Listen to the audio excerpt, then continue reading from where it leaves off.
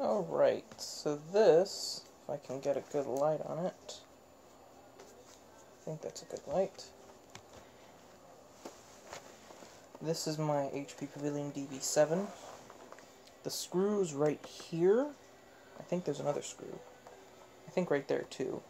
But these screws are stripped and basically don't screw into anything. The posts are made of plastic and snapped a long time ago. So now, when you open this laptop, that happens. Yeah, just look at that. Just absolute separation of all the components here.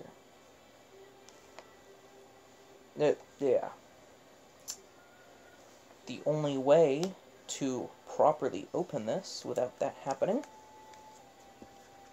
is basically to hold it down with your hands. Uh-oh.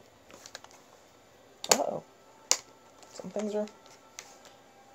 Just basically, as you open it, do this. Just hold it firmly together with your hands so it can open. And then, of course, it's very wobbly. And you gotta do the same thing when you close it. And push it together when you've closed it. Yeah. Great design, HP. Great design.